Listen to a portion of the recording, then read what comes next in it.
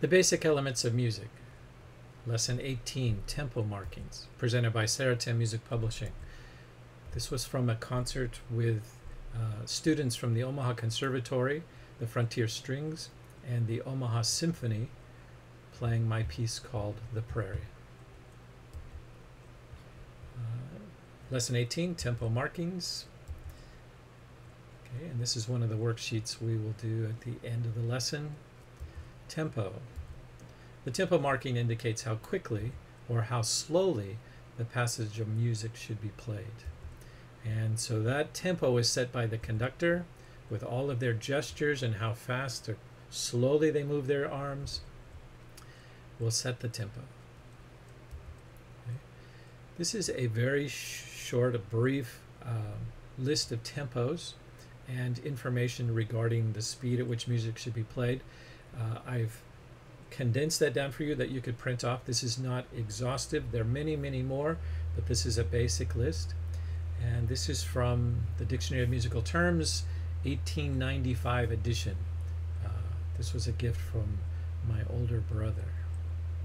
He found in a used bookstore. And so keep track of that list. When you see the description and the quarter note equals, that is telling you where to or how to set your metronome. And the metronome is what sets the click for your steady beats. That's an old version and modern app.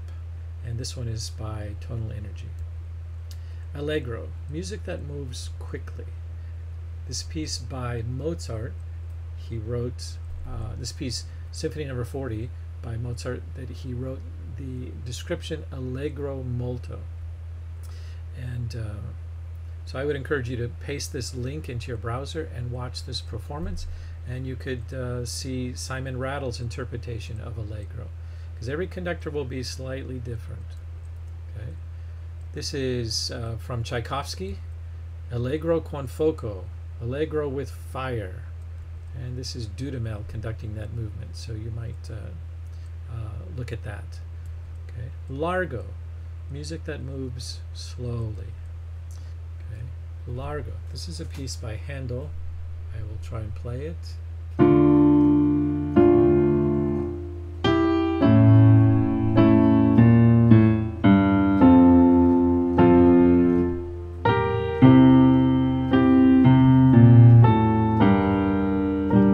Okay, so very slow tempo.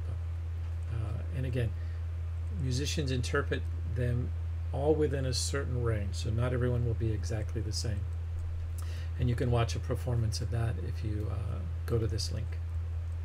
Grave, music that moves very slowly. Okay, I guess the most popular or famous example of music played at this tempo is Handel's Overture to the Messiah. Okay, Grave is what he put on the score. And there's a performance you can check out. Andante, music that moves at a walking pace. Okay. And this is from Beethoven's Symphony No. 1 that he marked Andante.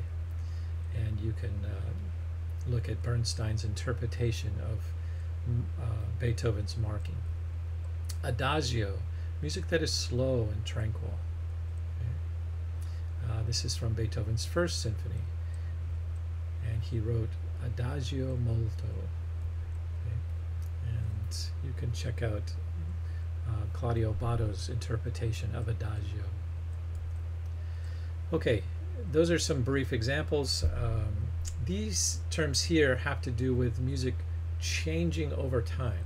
So accelerando or stringendo indicates that music should gradually speed up.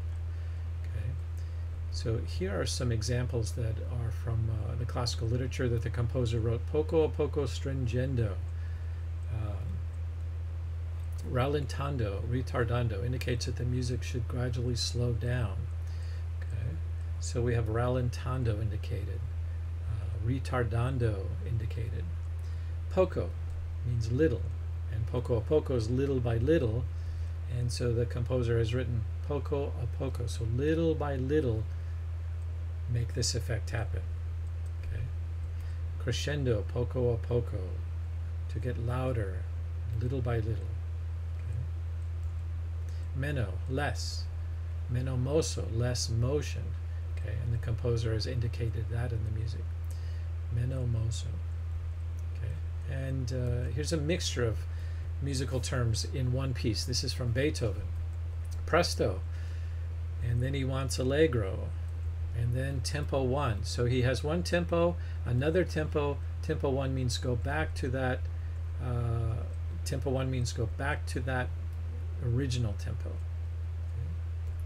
Then we have adagio, vivace, adagio, allegro.